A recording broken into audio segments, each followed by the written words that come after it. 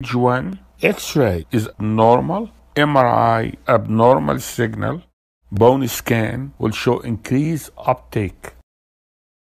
Stage 2, the X-rays will show mixed osteopenia and or sclerosis.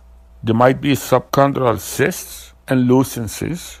There is no crescent sign, no subchondral fracture, no collapse. The MRI and bone scan will be abnormal.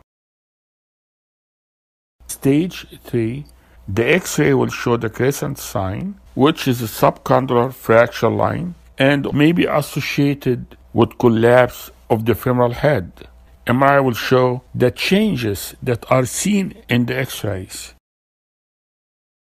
Stage 4, the X-ray will show collapse of the subchondral bone and severe deformity of the head with secondary degenerative change